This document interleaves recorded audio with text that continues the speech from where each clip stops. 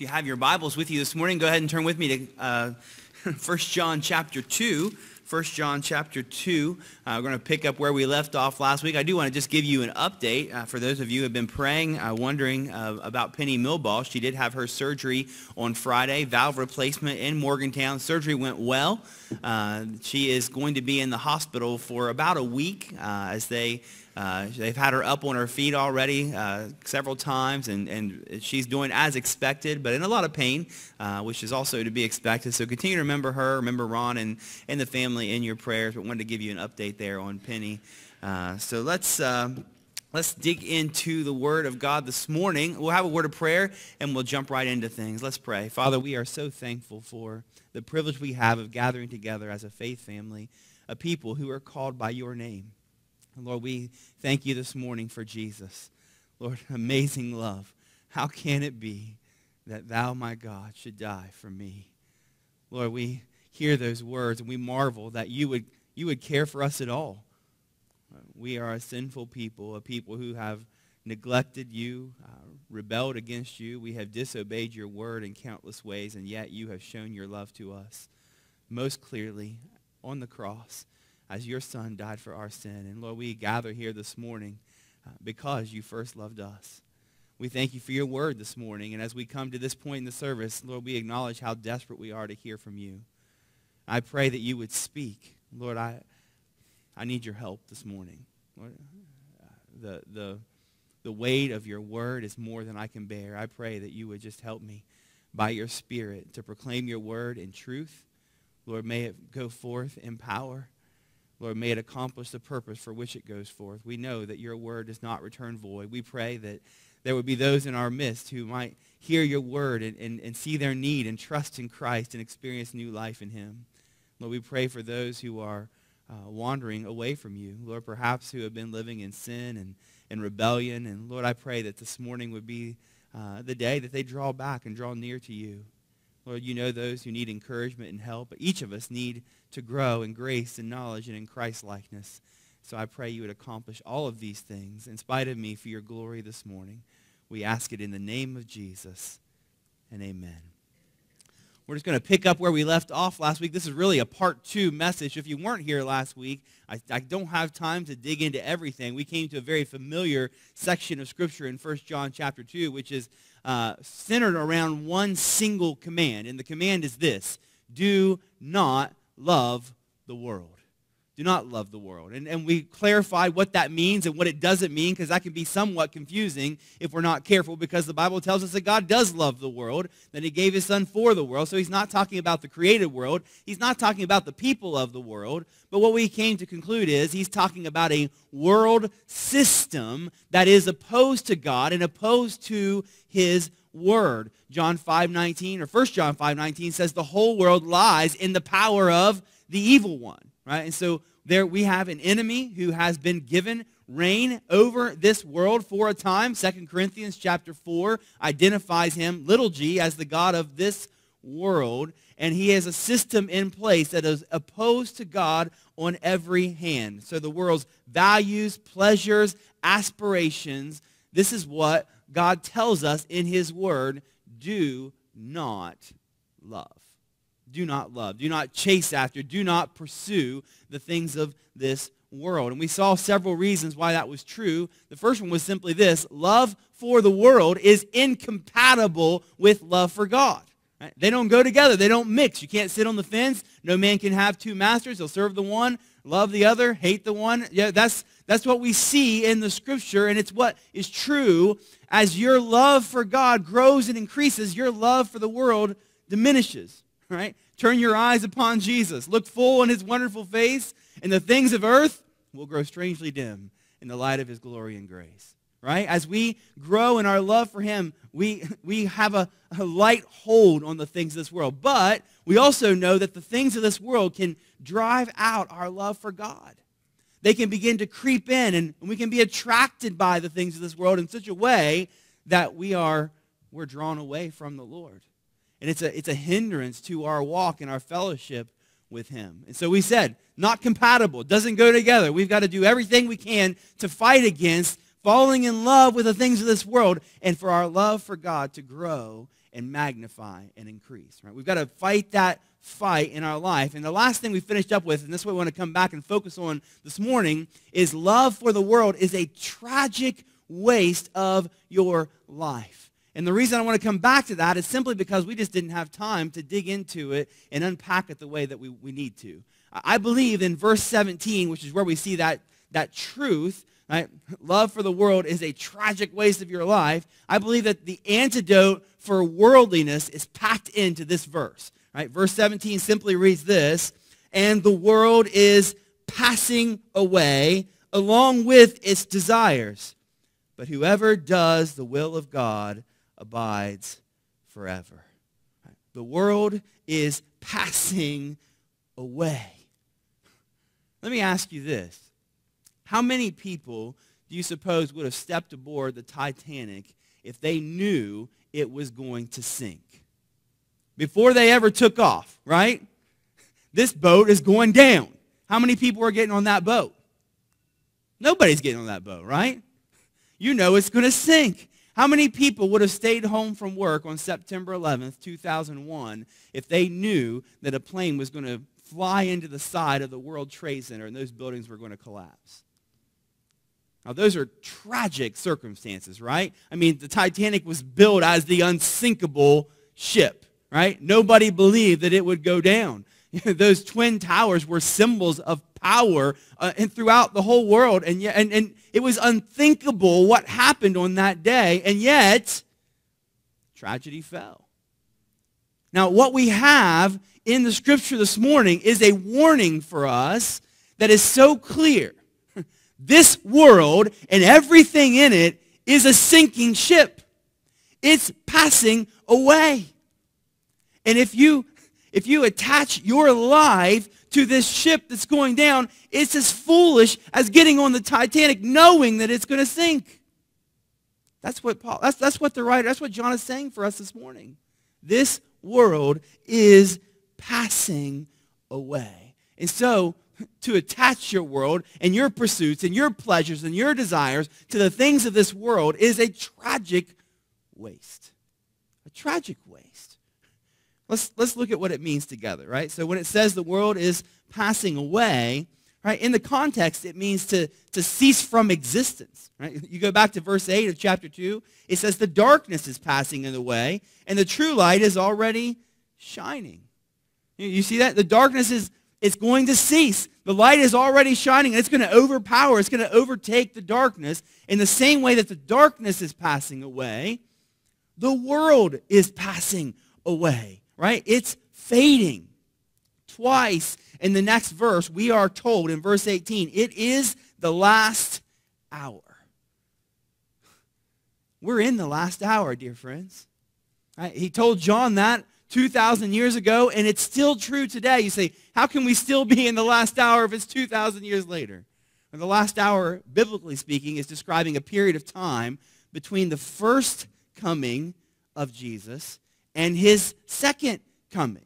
Right? Jesus came the first time as a sacrificial lamb, right? He came to die for the sins of the world. He came because he loved you, and he died as a servant, a ransom for the sins of many. He was buried, he rose again, he ascended to the right hand of the Father with the promise that one day he would return. This last hour is describing that period of time between his first coming and his second coming. And the Bible tells us that when he comes again, he's not coming as a lamb. He's coming as a lion. He's coming as Lord, right? As King of Kings, he's going to rule and reign and establish his presence in a new heaven and a new earth. So what we see here in verse 17, when it says the world is passing away, is a foreshadowing of this promise, right? That he is coming back. It's in the passive voice, meaning it is being caused to happen. God is causing this world to cease. Why? Because he's going to restore it to its fullness that he made at the beginning. Right? Revelation 21:1, I saw a new heaven and a new earth, for the first heaven and the first earth had passed away. Right? That's the picture that we have. This world, as we know it, is going to be gone. It's going to be gone. According to the Word of God. right? And everything in it. We're not going to take too much time to dwell on this. We see this truth, right? And we can understand it. We can see the effects of sin in the world in which we live in, and it becomes very clear that things are in decline. Right? This world has been affected by sin in such a way that we see disaster, we see hurt, we see heartache, and there is no question about the effects of sin in the world. We see it. But also the things of the world are passing away. It says along with its desires. Now that refers back to what we talked about last week, and we don't have time to retrace our steps, but it's talking about the desires of the flesh, the desires of the eyes, and the pride of life. Remember, these are, when we talk about the things of the world, too oftentimes our mind immediately goes to externals. And the Word of God doesn't focus on externals. Right? The Word focuses on internal. Right? It's the desires, it's the lust, it's the pride of life that is categorized as worldly. And he simply says this: not only is the world itself passing away, but worldly pursuits and pleasures are passing away. They're worthless. Now, that's easy for us to understand, particularly if we think about the desires of the flesh. Right? The desires of the flesh are those things that we crave, that we consume. So last week we talked about food, right? We talked about sex, we talked about media. Right? Those are things that we live in a culture of instant gratification, right? I want it, and I want it now. And if I want it now, then I'm going to have it. And so I'm going to get what I want. Now, we do that day in and day out many times, right? Particularly when it comes to desires of flesh. And how does that leave you feeling many times? Pretty lousy, right? Like, I had to have that, I had to have that, I had to have that, and then I did it, I got it, and it didn't feel so good anymore. That passed away in a moment, in an instant, that pleasure, that joy, that satisfaction. And then you find yourself what? Looking for something else. Something more, right? Something that would satisfy that craving. Well, dear friends, this is what we see here. Not only the lust of the flesh, but the lust of the eyes and the pride of life. Remember, the lust of the eyes, desires of the eyes, those things that you see, that you want, that you don't have, that you're trying to attain to, the pride of life, the things that you do have, that you want everybody to notice. He says those things are passing away. Let me see if I can give you an example. All right? The house that you live in. Right? You love your house, right? I love my house. I'm thankful for my house. Let me ask you, you moms, right? You got little kids running around the house. You are trying with all your might to keep that place clean. Right? I mean, it drives you crazy. You got these little kids running around, and you can't accomplish that task because they're constantly messing up what you're cleaning up. Some moms are shaking their heads along, right? They know what that feels like. But you know what? That house is going to be gone. But those children, they have eternal value. You see? Right? One day, that house that you love, that you've poured your time and you have invested in, it's either going to belong to someone else or it's going to disintegrate. Now, that's true with all material things, right? Those things that the world has to offer. There's nothing wrong with things. Nothing wrong with things, right? There's nothing wrong with owning things. The problem comes when the things begin to own us. That's the problem. That's when something becomes worldly, right? So, think about the people you live with in that home, apart from children, right? The man or woman that you live with in that home. That has eternal value. The way that you love your wife, the way that you care for your husband, right? The way that you live with one another, that's going to matter for eternity, not whether you have a nice new bathroom or nice new drapes or you've got the perfect yard. Nothing wrong with those things. But what matters for eternity is what's going to last. Those other things, they're only temporary. And yet, maybe I'm off base here, but I don't think so. Many times what we focus on is the temporary at the expense of that which is eternal. You with me? See, it's fading away. It's passing away. How do I know? How do I know what it is that I'm pursuing? How do I know what it is that I'm chasing after? Well, I got some good tests for us this morning. Right? So, number one is the checkbook test. And the checkbook test is what? What do I spend my money on? What do I invest my resources in? Right? That's going to say a whole lot about what you care about.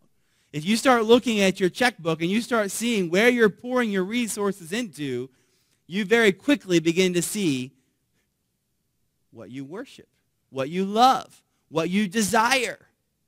Right? Let me paint it this way, right? My wife and I, we give to the church, and out of that giving, there's a percentage that goes to missions. Right? 23% of everything we give goes directly to missions. I'm thankful for that. I'm thankful for the involvement that we have in missions as a church, and I'm excited about what's going on and who we're supporting. But you know what? There are missionaries that my wife and I support personally, that every month we send a check to, right, that we personally give to them.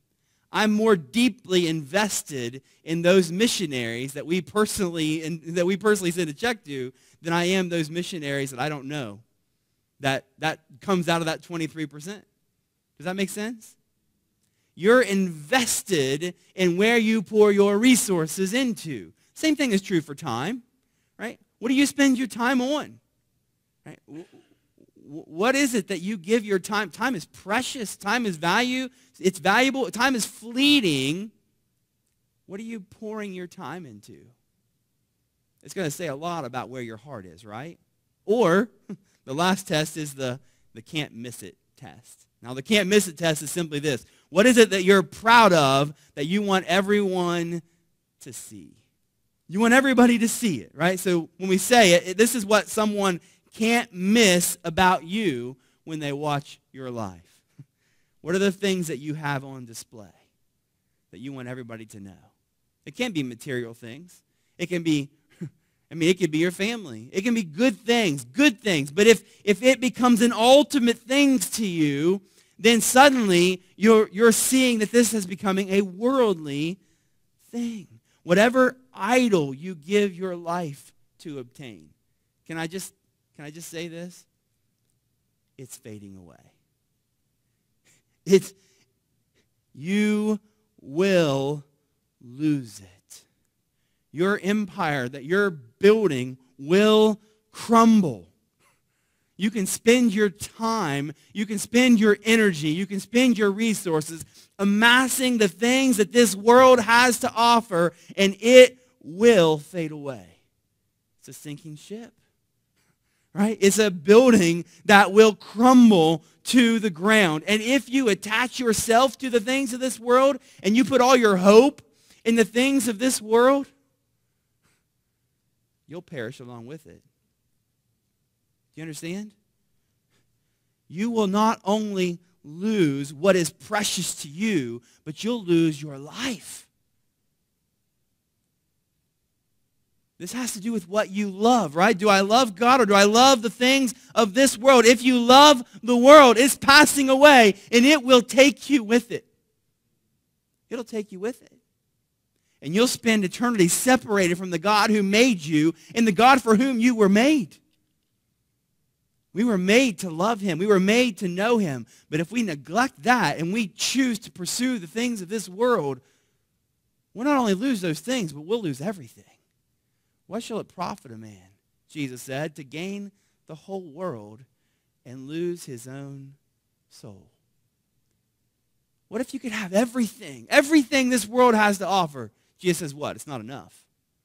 It's not enough. There's an eternal value and an eternal worth that outweighs everything that this world has to offer. Not only is the world fading away, but dear friends, so are you and so am I. Right? This life is a vapor that appears for a little time and then vanishes away. Now, some of you, I don't have to tell that, right? Because you feel it. You feel how quickly it's sliding by. And you're sitting here and you're going, where did the time go? But some of you feel absolutely invincible and like you just have all the time in the world. And that's just simply not true. And it's particularly in light of eternity, right? We have a very small amount of time to make a difference for eternity. If you live to be 100 years old, and that's a pretty long time on this earth, right?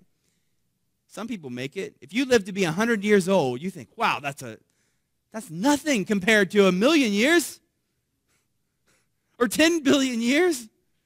You say, you're talking nonsense, preacher. No, that's what the Bible tells us, right?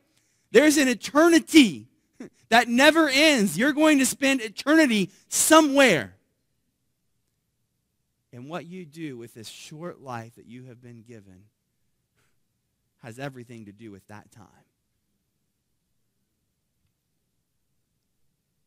It puts a different perspective on things, doesn't it? Am I going to live for this short time? Am I going to pursue only that which applies to this short time? Or am I going to live my life in such a way that it matters for that time, for eternity itself?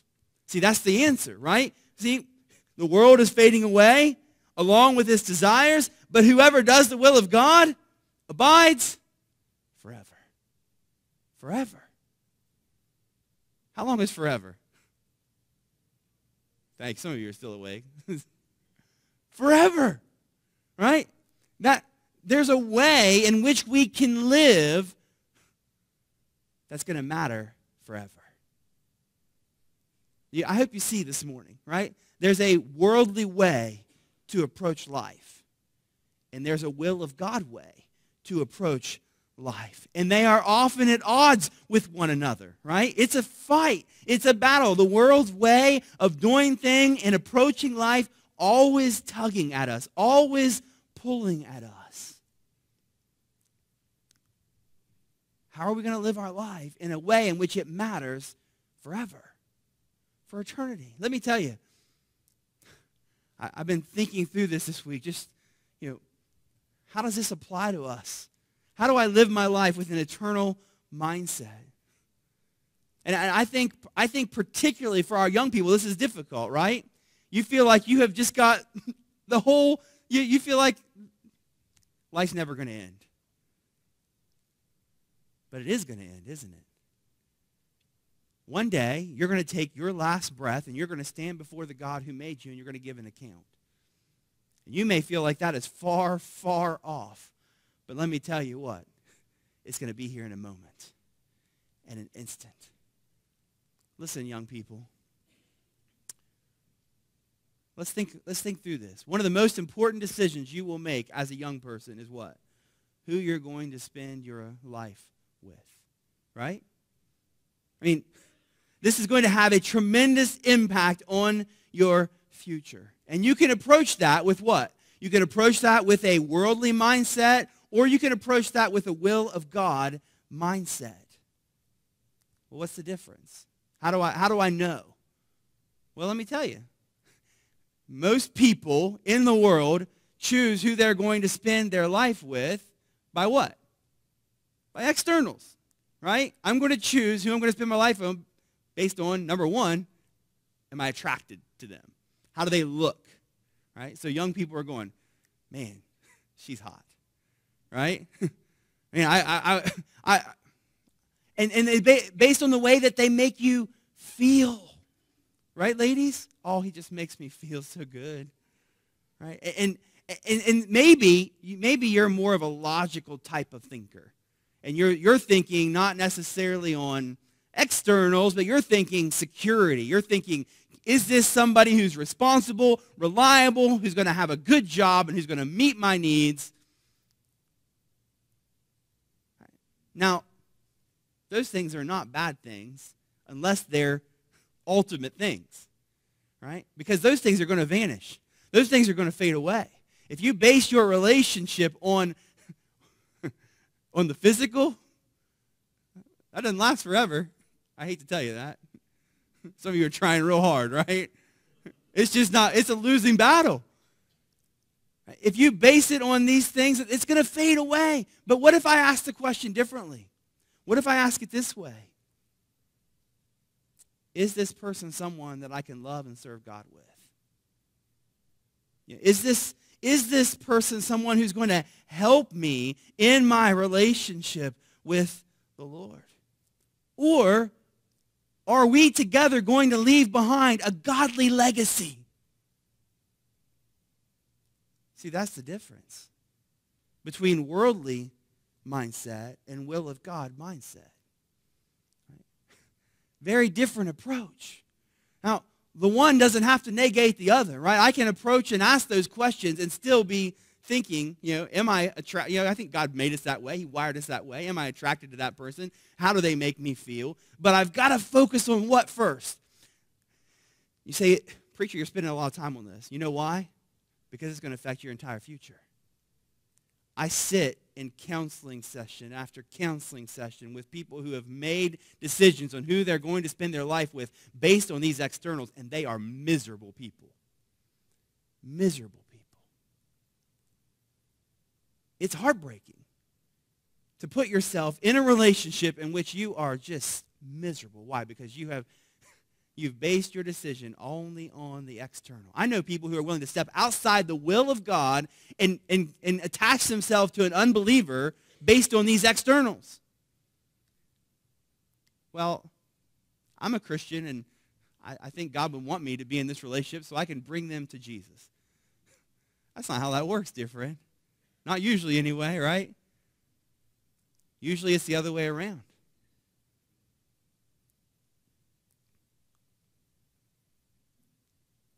If you pursue these things only on the external, you're setting yourself up for misery. But if you focus on what? Focus on the will of God for this relationship. God has a purpose behind a marriage, right? He wants to glorify himself. He wants to produce godly offspring who will love and serve him. If you pursue those things, you're going to find joy and satisfaction in that relationship. And it's going to have eternal results. So it's not just going to apply to this life. It's going to apply to the life to come. Now, that's just one.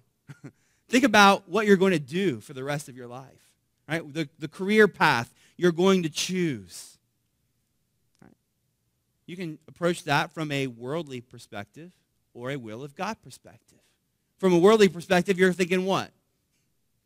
You're thinking, how much money can I make, right? This, what's going to give me the most status in society? What career am I going to be able to have? People are going to look and go, look at them. Look what they've accomplished. Right? And this is what the world is constantly telling you. If you're in school, right, your guidance counselors, your teachers are saying what? You have no choice but to prepare for life this way. You've got a college prep, and you've got to take AP classes, and you've got to, forget a bachelor's, you've got to get at least a master's, and if you don't achieve that, then you're going to fail.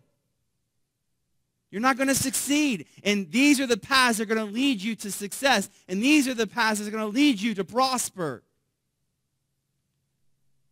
Well, that's a worldly mindset, isn't it? What if I ask a different question?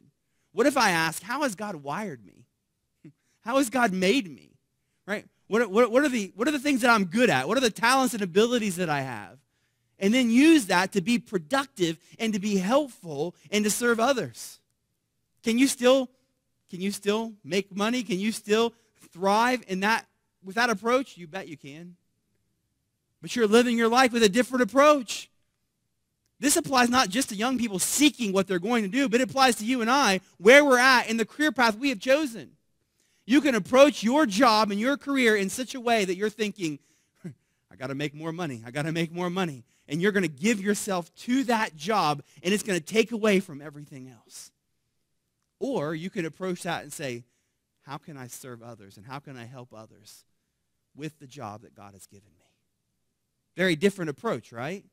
One is a worldly approach. One is a will of God approach. One is going to fade, and one is going to have eternal results. What about raising children? Right? The world is telling you that you need to raise children who are thinking on the world, right? So you've got to make sure that they get the best academics, and you've got to make sure that they're in all the extracurricular activities so they'll be marketable to different colleges. And you got to make sure that they get the best coaching and the best training so they'll, right? That's what the world tells you. You have to have these things or your children are going to fail. But what does the Bible tell us about raising our children?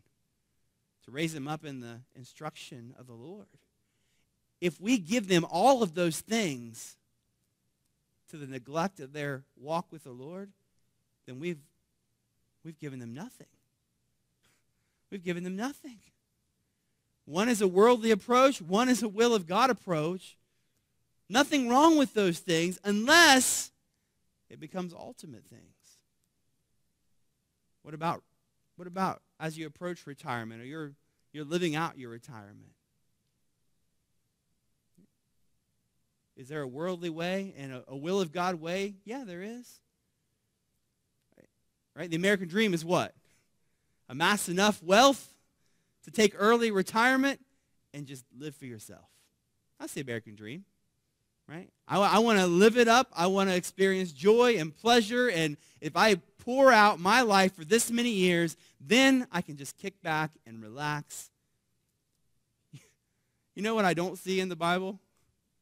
I don't see retirement at all. Now, I'm not saying if you're retired, you're living in sin, all right? I'm just saying that the way in which we approach that season of life it matters for eternity. You can live that very selfishly, or you can live that time focused on others and how you can help and how you can serve. In fact, if you're in that retirement period, you have an opportunity now to serve in a way that you haven't had in a long time.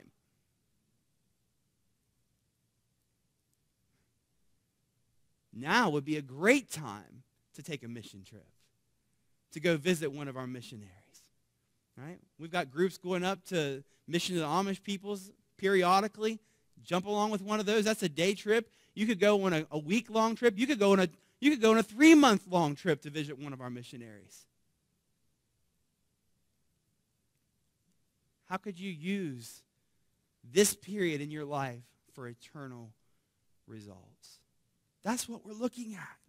Now, you could be asking one of two questions this morning as we think through those things. Number one, maybe you're just asking, I hear you, Pastor, I want to make my life count. How do I do it? But you may be sitting here and you're saying something very different. You're saying, I don't know if it's worth it. I don't know if is it really worth it to neglect these things and to chase after the Lord? Is that really what I should do with my life and with my time? Do you hear what John says? Whoever does the will of God abides forever. John would say, you bet it's worth it. You bet it's worth it. Unlike this world and all that it has to offer, following Jesus and his will has eternal value. Eternal value. Jesus said it this way in Matthew chapter 6 and verse 19. Do not lay up for yourselves treasures on earth, where moth and rust destroy and where thieves break in and steal. But lay up for yourselves treasures in heaven, where neither moth nor rust destroys, and where thieves do not break in and steal. For where your treasure is, there your heart will be also. It's a hard issue. When it comes right down to it, Jesus is saying, store up for yourselves treasures in heaven. Think about that day today. Live for that day. If you could, if you knew in 5 years you were going to move to a new country, and moving to that new country, right now currently, everything that you sent ahead, you would get to keep. But anything you left behind or anything you used here, you would lose. Couldn't take anything with you. What would you do? You would send as much ahead as you could, right? Sure you would. Like, I'm going to be in this new country, in this new land, and anything I send ahead is going to be mine when I get there. Well, that's kind of what Jesus is saying, right? One day, brothers and sisters, we are going to live in a new land. and everything that we send ahead will be ours. It'll be ours. This is it makes sense from an eternal standpoint, but ultimately it's a heart issue. Where your treasure is, there your heart will be also. If we're going to overcome our propensity for worldliness, we've got to address the heart. So how do you do that? Well, we talk a lot about our love for him, but if you really want to address the heart issue, then you've got to think much about his love for you. Think much about his love for you, particularly as he displayed it on the cross. We love him, why? Because he first loved us. Amazing love. How can it be that thou, my God, should die for me? See, nothing drives our heart more towards the Lord than stopping and understanding how much he loved us. In spite of our sin, in spite of our rebellion, God commends his love toward us, and that while we were yet sinners, Christ died for us. He died for you. He died for you. He gave his life for you. The things that you're chasing after in this world, you sacrifice for them. What do they give in return? Most of the time, nothing. Sometimes it's the people that you're chasing after, that you would sacrifice and you would give yourself to, and you're being used and abused, and what would they give, right? Nothing. But Jesus died for you. He loves you. He gave himself for you.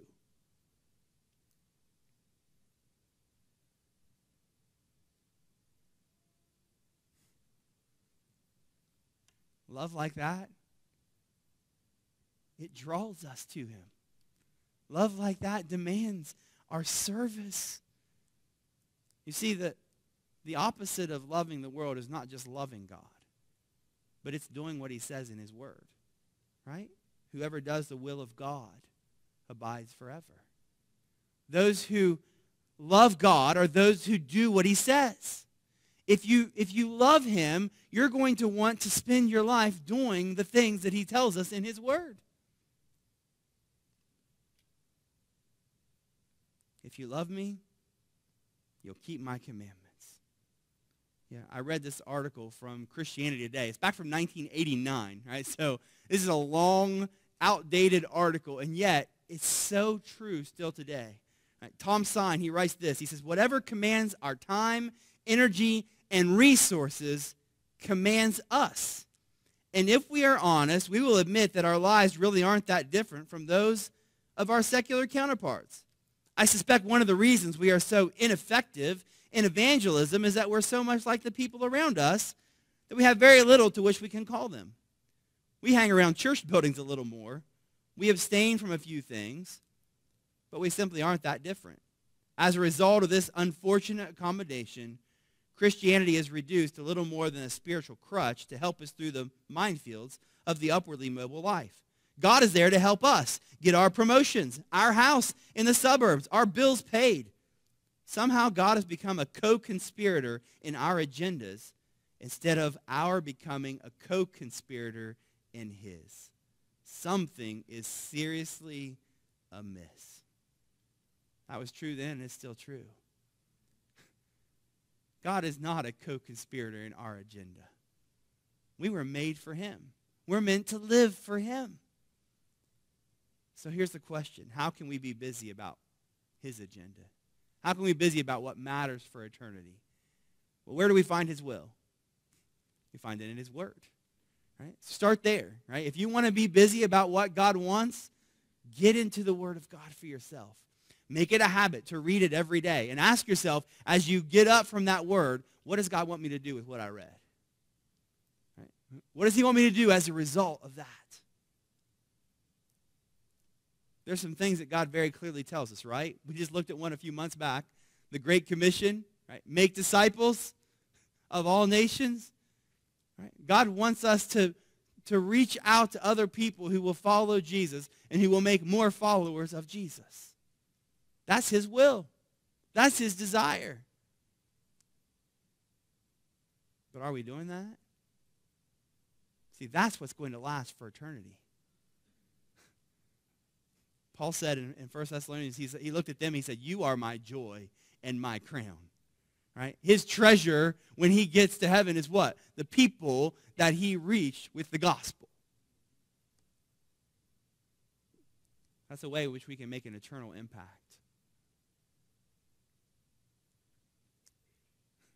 The great commandments are love God with all your heart and love your neighbor.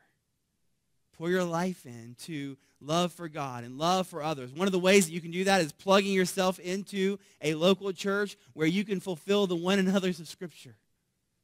Right?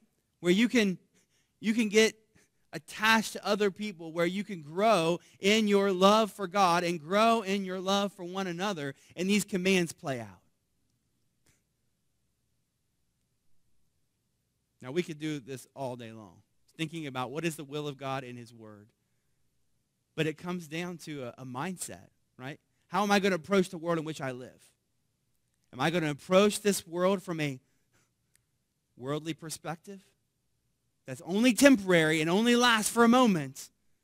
Or am I going to approach it from a will of God mindset that's going to last for eternity? Grace Gospel Church, if we would grab a hold of this, what would change? How would the church change? How would our homes change? How would our lives change as we pursue that which has eternal value?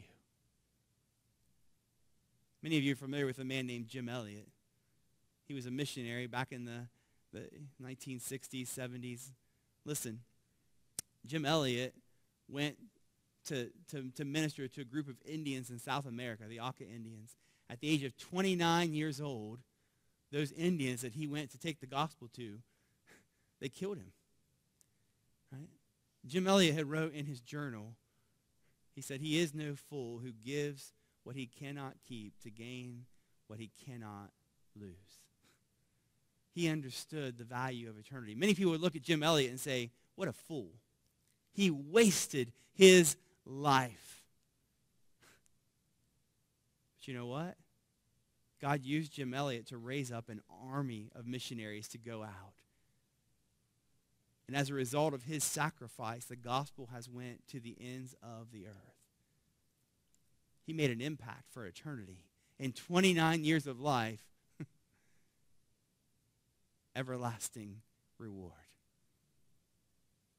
He is no fool who gives what he cannot keep to gain what he cannot lose.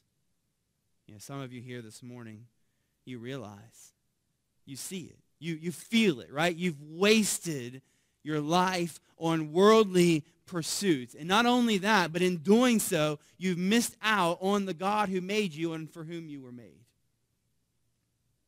I want to tell you this morning, it's not too late. It's not too late. As long as you have breath, you have an opportunity to know this God and love this God and serve this God. Today, if you will hear his voice and call on his name, he'll save you. And you can enter into this fellowship, this joy, this relationship that John is writing about that has eternal value. But only as you turn away from your sins, turn away from this world and trust in Jesus, who loved you, who died for you. It's a glorious exchange, but you've got to make it. You got to count the cost. Are you willing to turn away from the world? Are you willing to turn away from yourself and to trust in Jesus today? Today, if you'll hear his voice, he will save you. We want to give you opportunity to respond. We're going to close in prayer, and then we're going to sing together. I have decided to follow Jesus. I think that'd be a good way for us to close this morning, but let's pray.